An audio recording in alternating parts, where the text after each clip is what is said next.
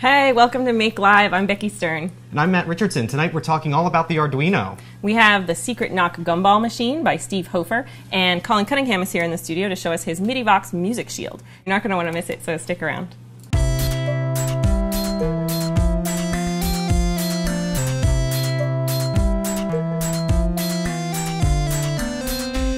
This episode of Make Live is brought to you by DigiKey. Thanks for joining us on our first ever episode of Make Live. It's our show and tell, kind of brings the magazine to life. Every other Wednesday, we're going to be broadcasting in HD here from New York City. And the show's live, so that means you can participate with each other and with us. So ask questions in the chat and tag your tweets with Make Live if you want to ask questions. Yeah. And every show we're going to have a theme, and this week our theme is all about Arduino. In fact, Make Volume 25 is all about Arduino. There's a ton of Arduino projects in Make Volume 25, so we thought it was perfect to have the first show all about the Arduino. It's a very popular microcontroller platform if you don't already know about it. We have some here on the other camera we can show you. So you can just plug sensors into it and LEDs and speakers and kind of write a little code on your computer and sense the world around you, either to make something light up or make noise or move a motor. It's really cool. And that one was that's the Arduino Uno. That was released just this past summer at Maker Faire, New York. And there's plenty of different kinds of Arduinos. It's an open source platform, so anyone can make any kind of version of Arduino that they want for different applications, or maybe they want to make a smaller version, or they just want to change one little thing. So for instance, this is the LilyPad Arduino. It's designed to be sewn to a garment or used in very like wearable applications. It's got these big conductive pads here that are designed to be sewn with conductive thread, and it's really thin and doesn't have any pointy bits on the back. And then this one's the Arduini, which is this tiny, it's like a little caterpillar. And the Atmel chip actually sits underneath it on your circuit, so it's a very small footprint if you're looking for a teeny tiny one to embed in a project. Here's one that I made myself. So over the last 5 years, Arduino has made it really easy for anybody to get started with electronics, which is why we love it so much and why it's in so many Make projects. The hardware and software is constantly being updated, as a matter of fact. We've seen so many different iterations, and in fact, there's this new one here. This is the SMD version of the Arduino. Yeah, so I guess they ran out of, or like the world supply of these DIP package, like at Mega 328s are running out. So instead of making hungry Arduino fans wait for their Arduinos, they just made this new board that uses the surface mount version of the chip, which I guess is easier to find. Let's see, we have two makers on deck. Steve Hofer's first up, and we welcome Steve via Skype. Hi, Steve. How are you doing? There we go. We have Steve's audio. There we go. How are you, Steve? Hi, guys. I'm doing great. Can you tell us a little bit about the Gumball machine? The Gumball machine is, if I don't drop it here, it's a Gumball machine, but instead of putting money into it to get gumballs out, you give a secret knock, and it'll spit out a gumball for you. So we have the other one. We have the version that they built for, that's the acrylic version. It's really nice. You can see how it works. And we have this wooden version here that the interns at the Make Labs made. I'm wondering if you'll share with us what the secret knock is. A secret knock. Well, no, it's a secret. No, it's the one we always called shaving a haircut. It's the...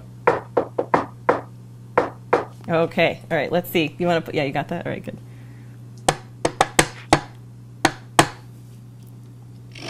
Oh. It's trying really hard. I think we jammed it. We were messing around with it before. We may have...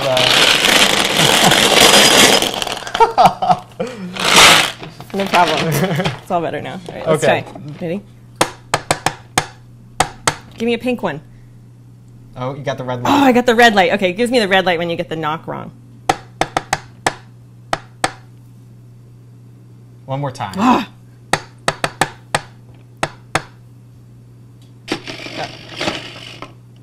Yay! Okay, I got a green one. That's great. Awesome. So, I mean, it's crazy. Like, how does it work? How is it actually like receiving the signal of my knock in the first place? So it uses a piezoelectric buzzer, actually, to read the knocks. Piezoelectric crystals are pretty cool because if you apply electricity to them, they'll vibrate, or if you vibrate them, they'll generate electricity. So we just turn it around and we stick it in the face of the little knock area of the gumball machine, and we plug it into the analog ins of our Arduino, and it can sense when there's a spike on that channel, and can then, read the timing of the knocks and figure out whether you gave the right knock or not. You have a really cool algorithm that makes it so you can knock it at any tempo. Where did you get the idea to make the secret knock thing in the first place? Originally, I got my first Arduino because I had heard all the great things about it, and I didn't really know what to do with it. So I was looking around the Arduino website, and I found, it said knock detector. And I thought, ooh, and for some reason I just thought it's a secret knock detector. I don't know why I thought that. It didn't say secret. But I looked at the sample, and it just detected individual knocks. And I started thinking about it a bit, and I thought, well, why couldn't it be a secret knock detector? So, I sat down and I bashed out the code we needed to take, that basic knock detector and make it something a little bit more interesting. Super cool. But from what I understand, this isn't the first iteration of your Arduino endeavors with secret knocks. Is that correct? No, the first one was, the first thing I thought, well, I've got a secret knock detector. What should I do with it? And the obvious answer was to make it hook it up to the lock on my door. So when you give the secret knock, you'll automatically get entrance. Mm-hmm. And that was a lot of fun, but not the most practical thing in the world. And when it came time for Maker Faire this spring, I decided, I wanted to do something that was a little bit more interactive, that really got people interested, because, there's tons of really excited people who come to Maker Faire. They want an interactive thing that'll really get them going. And I didn't think really door locks were a real big motivator. So I thought about it, and I thought, what do people really like? And people like candy. So I thought the obvious answer was to make a gumball machine that was locked with a secret knock. Super neat. Well, I agree that candy is a lot more visually enticing than a door lock when you're talking about an exhibit at Maker Faire. I opened up the front panel here so you guys at home can see the piezo sensors back here right underneath where you knock. There's a red LED to tell you when you've got it wrong and a green one to tell you when you've got it right. And then the Arduino board's inside here underneath this little guy. Oops, sorry. And I don't know. The mechanism inside, though, is really quite clever. Steve, could you share with us how you came to making that? That took a bunch of work. I originally thought, oh, gumballs, they're round, they can't be too complicated. I thought they would just flow like water. It turns out that's completely incorrect. They'll get jammed up. It was really, really hard to get exactly one gumball every time the machine ran. So the first thing that I looked at was, after my first attempts failed, I went and dug in went to the U.S. Patent Office because they have drawings of all these things, and looked up gumball machines. And it turns out they're really, really complicated inside. And I wanted something that I could machine out of acrylic, for a visual thing at Maker Faire. And none of their designs really worked. So, I just got off the foam core and the construction foam, and I started with this one, which is, just starts out really basically with just a little hole for a gumball. This would work once and then wouldn't work again. I see. So it's like held at an axis there, and then the gumball goes into the slot, and then that thing has to turn to dump the gumball down the chute. Is that correct? Right. There's a little funnel on either side, and it funnels the gumball in, and the gumball would fall in, and then it would rotate down and dump it out in the chute. Now this did work great once, and then all the other gumballs on top of it would be like crammed in there. So we needed a way to like stir them up to try to encourage them back into the hole. So I did some more prototypes. I had this one, which would have worked great, except when it rotates around, the gumballs get crammed up in there, and it jams up. And I tried some other designs. I actually don't remember why this one didn't work, but it didn't work very well. So eventually we came up with, this is sort of a cutaway view. we still have the regular disc in there with the gumball falls into, and then we have these two offset discs, which, as they rotate around, sort of stir the balls that are in and sort of encourage one to fall into the little thing so it can rotate out. Oh, great. And, so that's the kind that's inside the machine we have here. And yeah, do you have your the plastic one there, right? Do you want to show us how it works? Sure. There's a little servo attached to it. You can see right in the middle there. And if you give the secret knock, whoops, except I think, there we go. I lost power for a second. So if you give the secret knock, you should see a gumball fall into the slot and then come out the tray. So.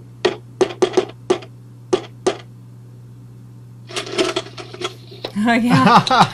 Like Pac-Man, like regurgitating food into the mouth of a baby bird. That's great. So that particular prototype you're holding there, did you end up laser cutting that? How did you do that? I had hoped to laser cut it. I ended up not having enough time to get the turnaround with the company to laser cut it. And I don't have a laser cutter myself, unfortunately. So I cut all this with power tools. Wow. Which is a bit of a challenge, but if you take your time and you go really slowly, you know, you can do it. It's acrylic looks very forgiving. You can have some seam allowances and some gaps, and you won't see them without looking very closely. However, it does like to chip and break and shows fingerprints like nobody's business. Right. Oh, yeah.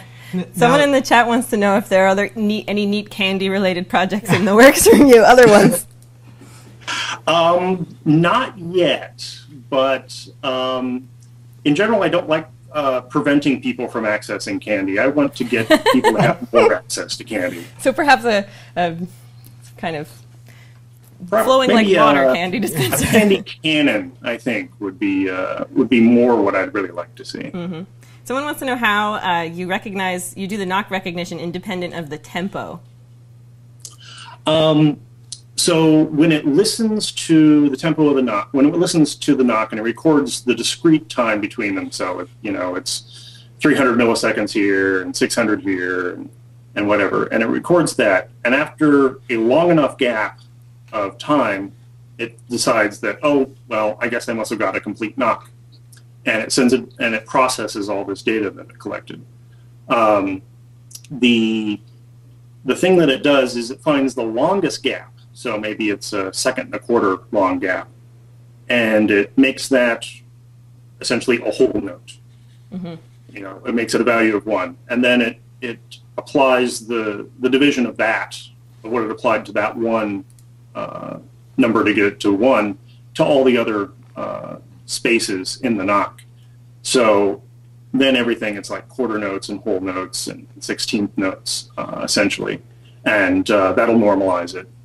So it takes like whatever time scale you do and just kind of shrinks it or expands it to fit the one that's in the memory. Right. Cool. That's cool. Someone's suggesting that maybe when you get the knock wrong, you could have it squirt them with water or something, some sort of punishment for getting the knock wrong.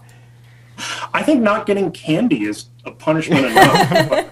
Especially at Maker Faire. But then you get to try again, which actually might be more fun, because then you still get candy and you get to like play. Right? Was that your experience at Maker Faire, that everyone just wanted to play with it anyway? Oh, yeah, well, yeah. I ended up. This is not the same one that I had at Maker Faire. The one at Maker Faire pretty much got beat up because I completely underestimated what children will do for candy.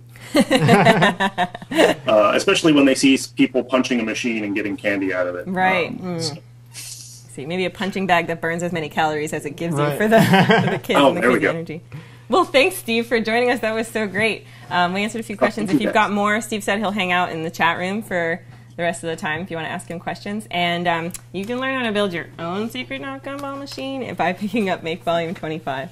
Yeah, the whole project's in there. It's laid out, and there's some great illustrations. The code, I mean, I had to reprogram this guy when it came here, so like the code's all online, and it's super fun. Yeah, it's a great project. Yeah, so thanks, Steve. Thanks, Steve.